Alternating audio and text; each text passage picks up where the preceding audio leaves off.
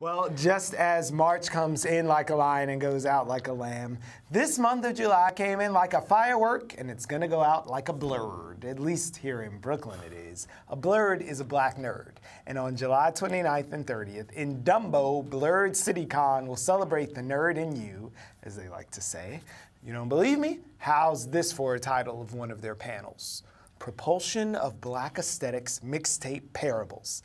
A lot to unpack there. Yes. Now, attendees are invited to dress up as their favorite sci-fi, horror, or fantasy character.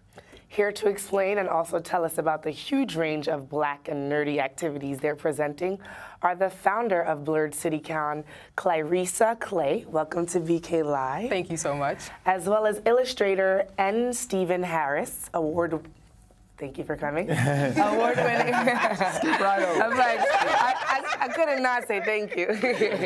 Award-winning DC Comics artist. Good to have you here. And one of the conference presenters, Regine Sawyer, who is the owner of Lockett Down Productions and the founder of the Women in Comics Collective International. Yes. So, guys, why do this kind of conference? Yes, it's to celebrate the intelligence of us, that we don't get that. It's like a small pushback to say that the stereotypes that we receive often does not match that we have a high intelligence. So that's why we want to celebrate the bird in you. Good.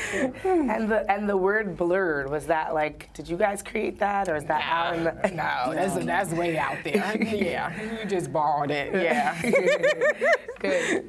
So clearly there's a lot of rich material here. What can folks look forward to? I want to know what you guys, each of you, is most looking forward to about the conference, the con. The con. You mentioned one of them. What are you going to wear?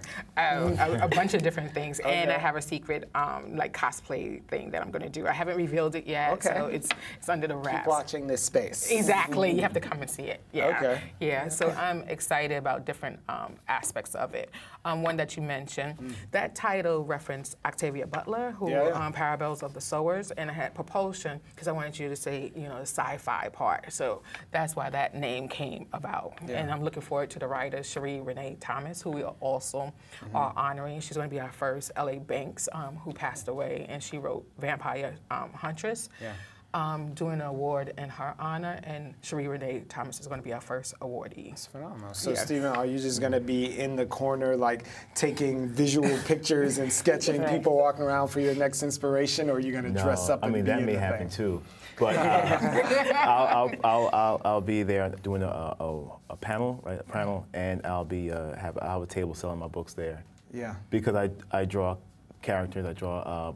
Yeah, you draw characters. I create characters, I draw comic books. Whether I create my own or for companies, I want to have creations that reflect us, not just a two-dimensional version or a sidekick version, but fully realized people who are people you may recognize in the community. And we do this because we want a table. We want to have some kind of power base at the table. So we come to the community, and events like these, like BLERD and other events that come out, that reflect who we are and that cater to us, we can show the market that this is a force to be reckoned with, and it helps independent artists like me. I also work for the mainstream, but independent artists like me and Regine to get our work out there and have a serious base to contend with. Well, talk about a force to be reckoned with. Regine, holding it down for the ladies. It's no small feat. You got a wide lane there. Well, yes, but it's a pleasure, and I enjoy doing it. We've had the Women in Comics Collective for 5 years now, and we do workshops, panel discussions, art shows. We have our own Comic Con, and we're so proud to be at BLERD City Con with Clairesa. She invited us, and we were super excited to do it.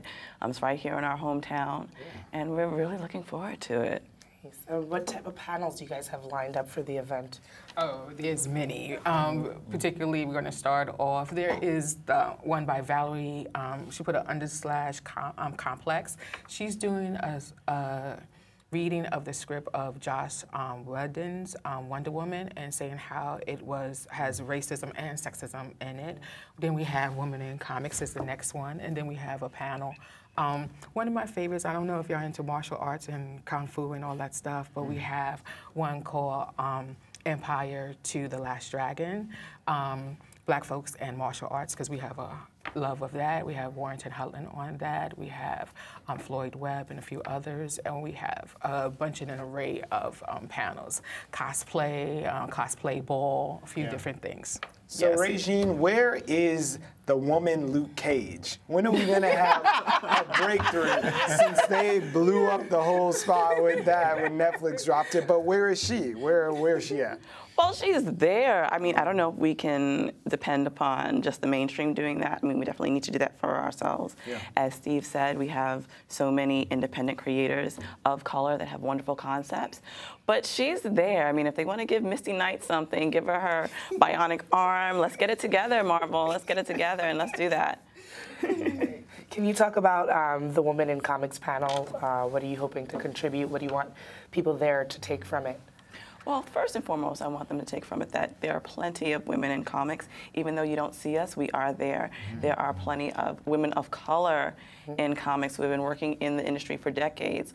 Also, that we have so much to contribute. We contribute our own stories. Again, as an independent creator, there's so many works about women of color kicking ass in comics, okay?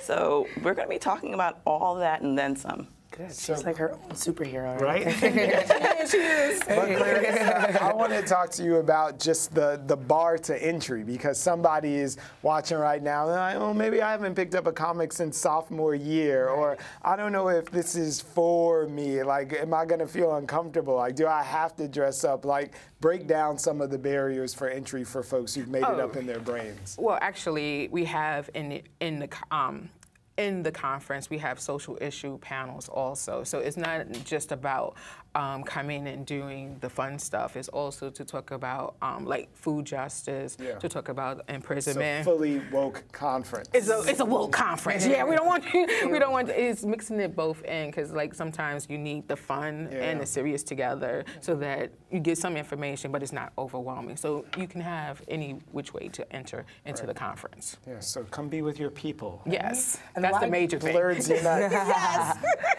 And why Dumbo?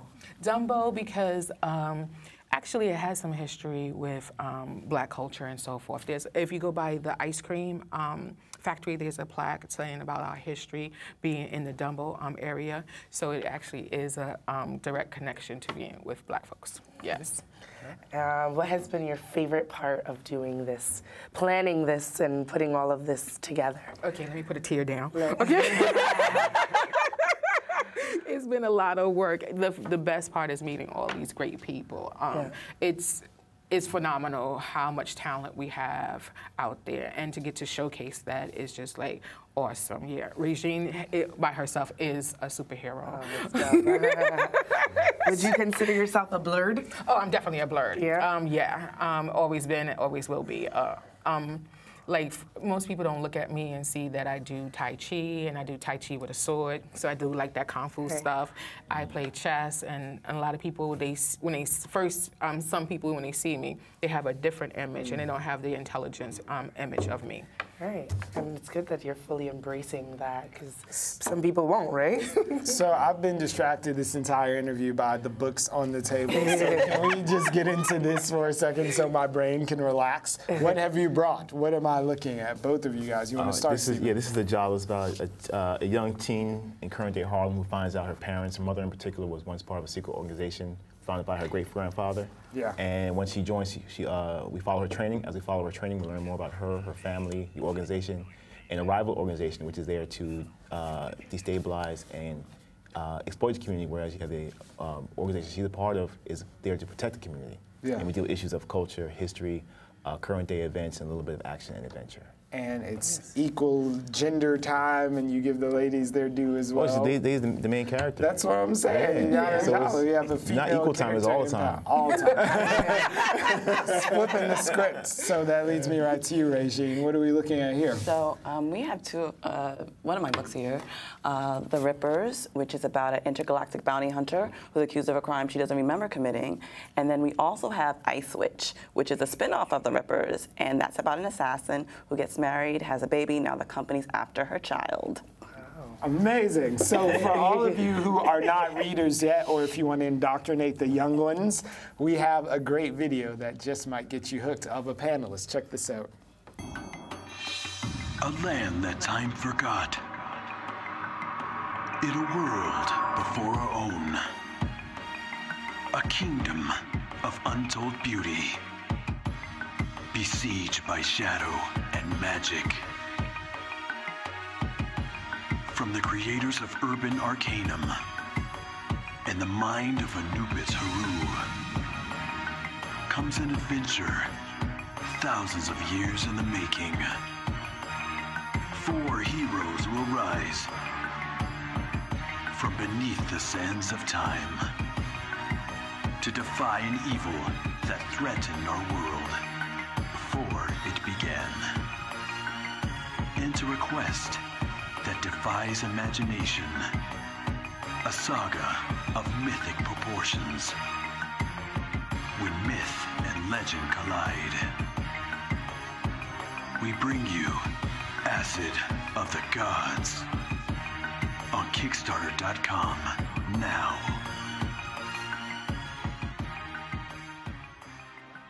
Acid of the Gods. There's worse things to do with $5 to kick into Kickstarter. So just before we get out of here, let us know again where we're going to be going and what we're going to be doing come the weekend of July 29th. Yes, and July 30th, Saturday and Sunday, a 2-day conference.